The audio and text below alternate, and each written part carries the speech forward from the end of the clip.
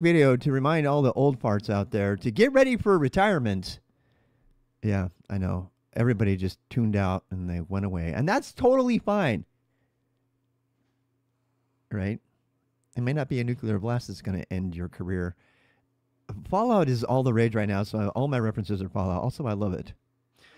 Anyway, yeah, here's the AARP ad. Subscribe today. Use it as a fly swatter. I promise there's a point. So you're getting ready to like stop working someday, like me. So let me. This is under hashtag life skills for and instead of adulting, we'll call it senioring. How about that? Can we make a new hashtag? Hashtag senioring. And there are a number of things that I did not know that I am immediately going to share with you. Some of the most important ones. We were just talking about over coffee, and I thought I got to put this in a video. I got to put this in a video for all those old people watching this and all those young people who have no idea how to be an adult, let alone be an old person. So get ready. Guess what? You're not going to be able to work someday, and at least as of 2024, there's still Social Security. Now, there probably won't be by the time you're old. Don't be depressed. It's better than a nuclear bomb. But, you'll have to manage yourself. You'll have to build up your skills. You have to build up your money and stuff. So we were joking. about, the older I get, the more I'm like a whore to the enterprise, and I will do whatever it takes to make more money. And there's a reason. It's not just because I'm greedy. I mean, I would like something without a popcorn ceiling, and I don't want to go there.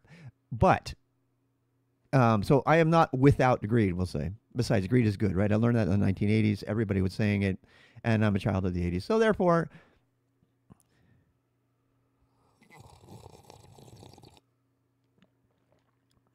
what does it say?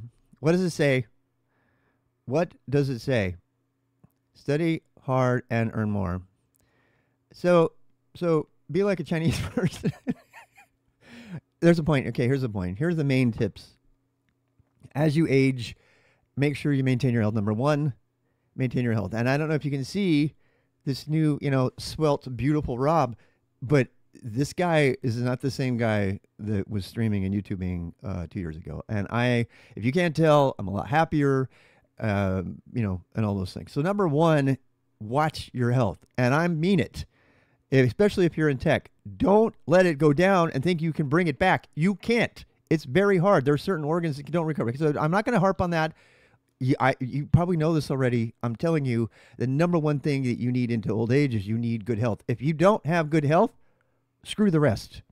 You'll be sucking down drugs and paying out the wazoo and going on pharmaceutical tourism and getting procedures done in other countries because they're too expensive here. Just the best thing you can do to have a great old age is maintain your health throughout your whole life. Number one, I mean, that goes without saying. I'm saying it anyway. Number two, make sure maintaining as many positive relationships as you can. Get as many positive relationships as you can. And that includes your, people that you're married to and, friends in your community. And honestly, your live stream.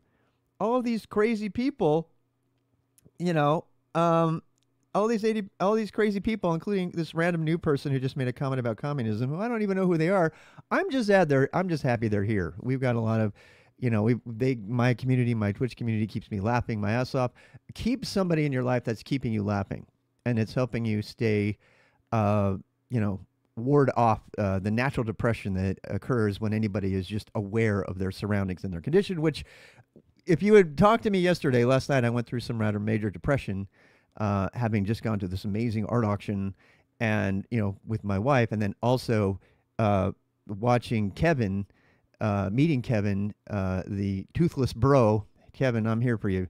And it's clipped, by the way. Please make sure you watch Kevin's clip. Kevin wrote a poem about homelessness, and that separation can cause a person to be very depressed. So having people in your life that help you laugh and love and forget, and that there are bad things and remember that there are good things. I guess you don't have to forget. You just have to allow yourself to have. So that's the first one's health. The second one is good relationships, so that you can, keep a lot of reduced stress in your life. And those are kind of, all of this is related to stress. But now let's talk about the financial things.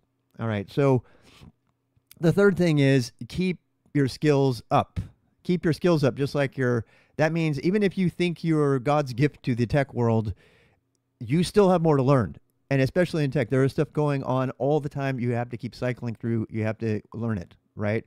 Make sure you are keeping your skills up. I cannot tell you how many times I have talked with people that I deeply respect, and they say, I don't want to go anywhere else because I'd have to learn new things. By the way, that happened mostly while I was at IBM. And if you want to hear me rant about how IBM kills everything, it's largely because that's where things go to die, including humans. It's very sad. It's very sad. People go over there, they think they don't need to learn anymore. They're too tired. Like, I don't want to learn anything else. And so IBM is now dying. Yeah. We've been saying IBM has been dying since the 70s. That's a separate video. Go watch how IBM is going to kill HashiCorp if you want to watch that. I talk about my own personal experience, having worked there for almost 10 years. But anyway, so keep your skills fresh. Beginner mind, if you want to call it that, you've always got something to learn. And, if you're authentic with yourself, there's no way you can keep all your skills fresh all the time. So keep learning. Learning is a positive experience. I personally believe learning is the purpose of life.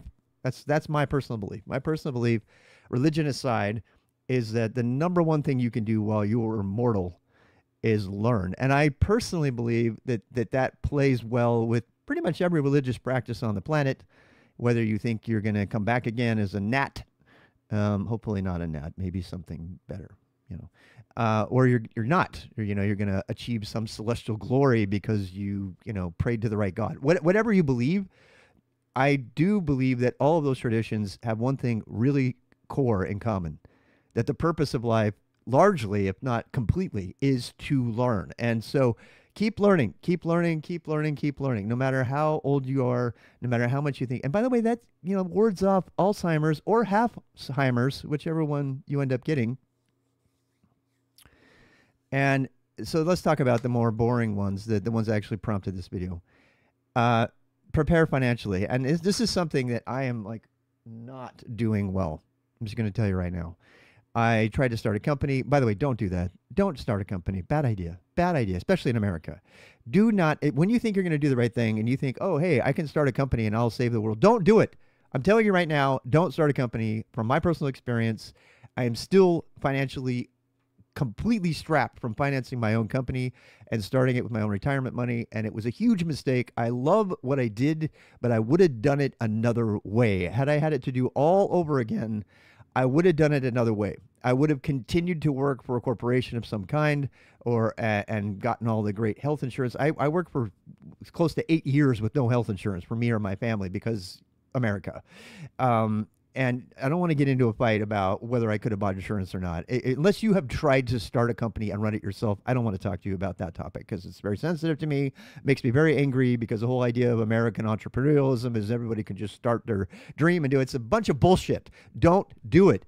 Don't put yourself in financial risk and your family in risk by trying to start your own company unless somebody is throwing 40 million in seed capital in a FANG company in Silicon Valley. And if they are doing that, there's a good chance that either you or the people giving you the money don't have a soul, so you're not really my target audience. Okay, I'm joking. You probably have a wonderful soul. Okie dokie, Vault Tech. I mean, the people of Vault-Tec had souls, obviously. They had to have souls in order for their brains to remain working after all those years. And here's the money. Here's where the money comes up, okay? And this is a very specific detail for America. So the rest of it applies pretty much all over the place. But this one is for America, and this is something I really hate. But it's the source of my joke. This is... When I say that I'm a whore of the enterprise and I would easily and happily go work making 5 times the money coding Java of all things, which is, by the way, what I did. I left Nike.com, a great job at Nike.com, to make double the money coding Java for IBM, and then never ended up writing a single line of Java for IBM because the bubble burst and the whole thing collapsed. And if you want to see what I think about how to survive the collapse of tech, which happens at regular intervals, there's a video about that. Go watch that. How to survive the cycle of tech boom and bust. And if there's one thing, that's true, that's it. that there's going to be a bubble and it's going to burst, and how are you going to survive? And you need to know how to survive that. That's a separate skill, separate video. Go watch that. So, and I do know that they will pay more money for that. So why would I be willing to prostitute myself to a big enterprise, tyrannical corporation, to quote Chomsky, and dictatorship, I should say. Chomsky says that all enterprises are dictatorships, and that anybody who has a job in America is actually living under tyrannical rule from an organization that decides what they can do, when they can do it, where they can do it, how they can get health care. And he's not wrong. He's a very controversial figure. Also the author of the Dragon Book, if you know about compilation stuff. Anyway, bringing up Noam Chomsky is going to get hate in the comments. People either love him or hate him. Understand him. So I've sold myself out. Sold my soul to get a corporate job, which I already did. I'm working for a company you would definitely know. Please do not name my company if you know where it is. And I'm happy. I'm happy to do that. I'm happy to accept it from work from the inside. But financially, why would I do such a thing? Number one, because that's where I'm getting my insurance. I'm sorry, I don't make the rules. In America, if you want good insurance, you have to work for a good company. The end. The end. Do I like it? No. That is true. If you are not working for a good company, you do not have good insurance. And, I love what they've tried to do with the Affordable Care Act. I think it's fantastic. Is it anywhere near the insurance that I would get through my corporation? Hell no. It's not even close. You think that's bad? Try to get insurance. Try to get insurance out there being your own private enterprise. The lobbyists who control how the money gets put into the healthcare system are coming from corporations and healthcare systems that are all in bed with each other. They do not want some startup being able to survive without help, with really awesome healthcare on par with them. It's competitive. It's too competitive. My God, we would have, we'd have rampant innovation. People would be starting companies all over the place and putting serious challenges to these monopolistic corporations that are lobbying the government. Sounds like a Fallout episode. So, okay, and really the main one is Social Security. So this is something that I did not know. This is something I did not know my entire life, and this is the primary catalyst for this video. Your Social Security, and correct me if I'm wrong, because I got lots to learn here. Your Social Security is based on the total amount of money you have earned per year for something like 6 to 8 to 10 years or something like that. It doesn't matter the number of years. You can go look it up. They may even change it from year to year. But the point is, the amount of money you collect per month is based on an average over the last 5 to 10 years. I don't remember the exact one. And they take the average income of you and your spouse during that time. And so here is the major takeaway from this video. And so many people have skipped and they will not have even seen this part of the video. And it's really sad because this is the key. The key is, do not slowly fade out. You need to go out with a fucking bang financially, because the more money you make in those final years, the more money they give you for free. I'm sorry, the more of your own money you've been paying into the system they give you back per year until you die.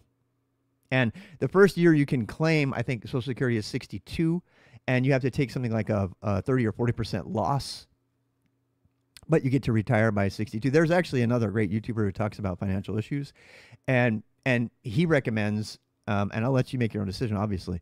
He recommends that you retire as early as possible, that the time is much more valuable than the money because they try to financially incentivize you to stay until 65, which is the official age, or until whatever. If you wait until you're like 70 and you survive that long, then they even give you more money, right? It's like, oh, you can get more money.